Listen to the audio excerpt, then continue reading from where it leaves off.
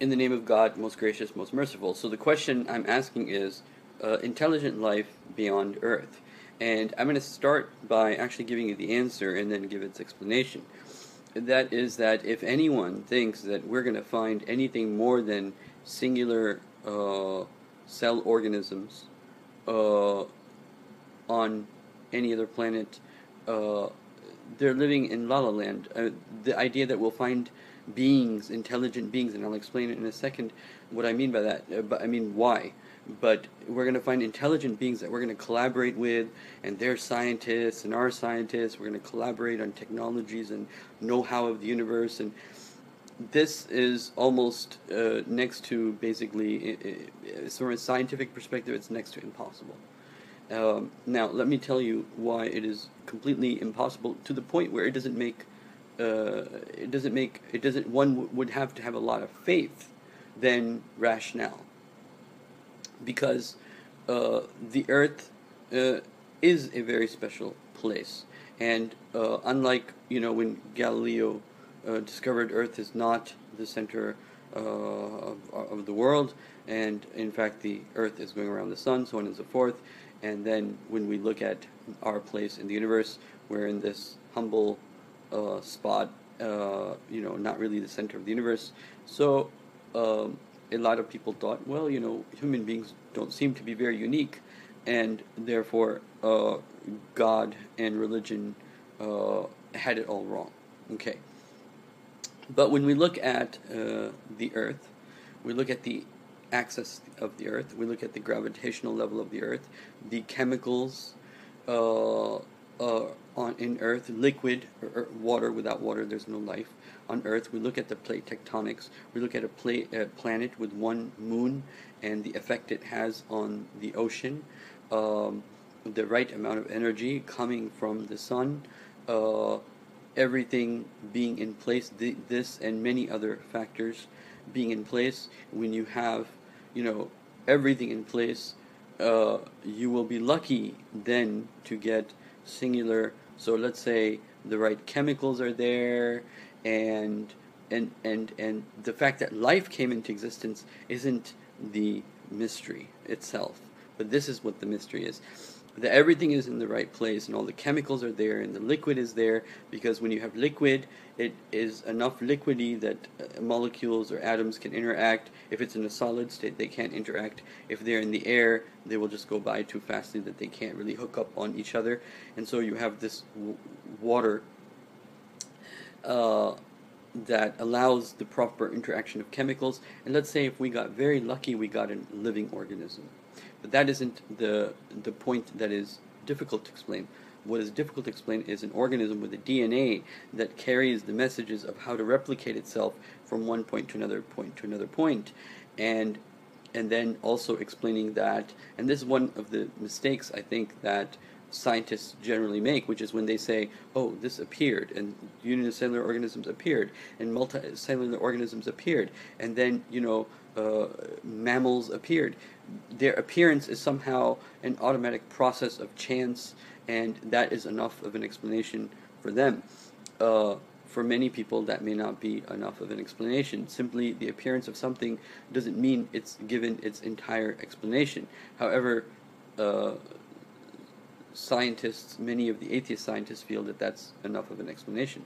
But here's the thing, is that so all the chemicals were there, everything was there, and then a unicellular organism came into existence that had DNA information to pass on to other generations, and then when that unicellular organism or others like it, then they somehow by mistake, by chance, because their DNA that had that information of their survival and their life somehow made a mistake, and then they became from unicellular organisms to multicellular organisms, and then again those multicellular organisms, they made further mistakes, and then we got more complex animals from that.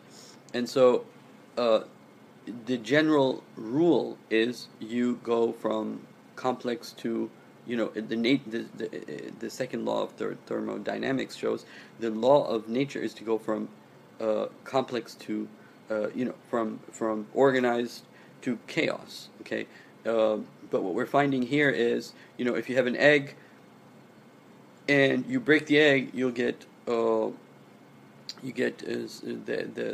thing inside the egg that will become that is the egg is simple, complex, but what comes out of it is going to be even more complex, which is a living chicken or a hen.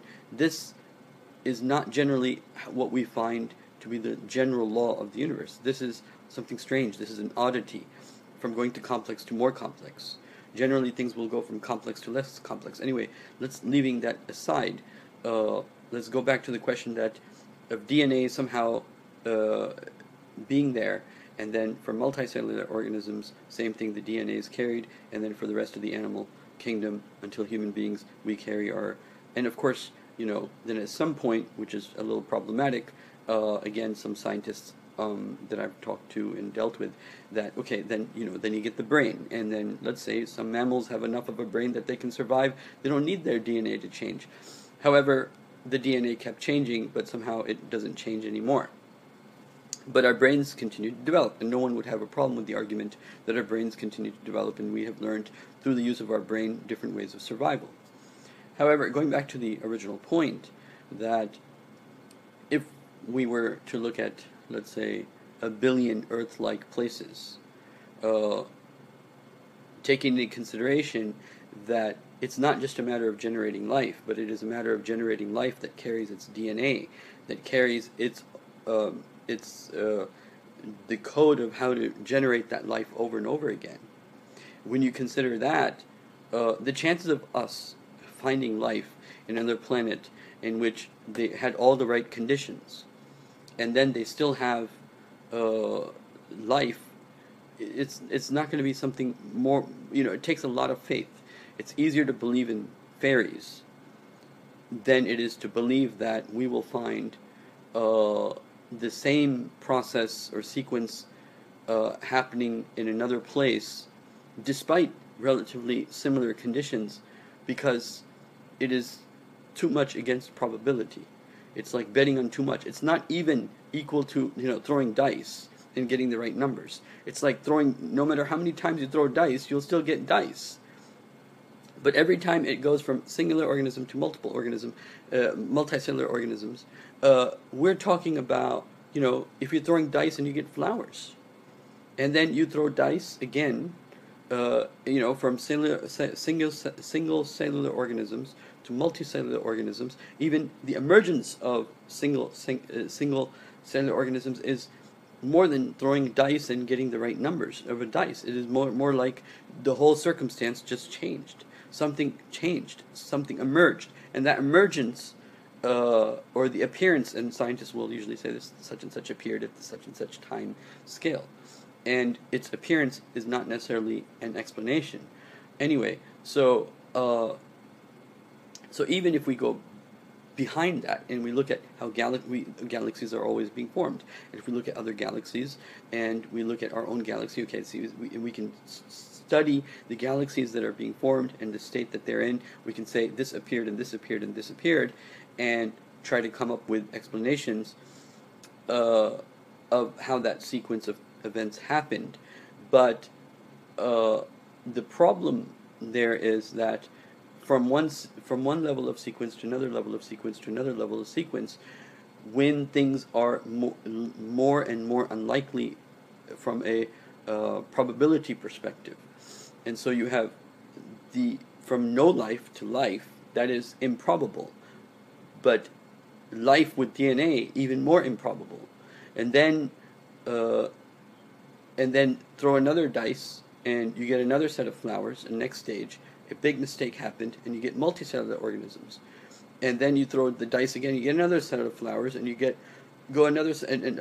quite a few millions and billions of these throwing of dices, and instead of getting a dice, any number of a dice, which would be maybe a better condition within the same model, the same level, rather than a complete change. So the DNA makes a mistake, and things get better and better and better until human beings come along. The chances of finding an event like that in another planet, where we will now find aliens and intelligent beings that we can collaborate with and have scientific dialogues with and even learn from, is highly, highly improbable. It would take a lot of faith to believe in something of that nature.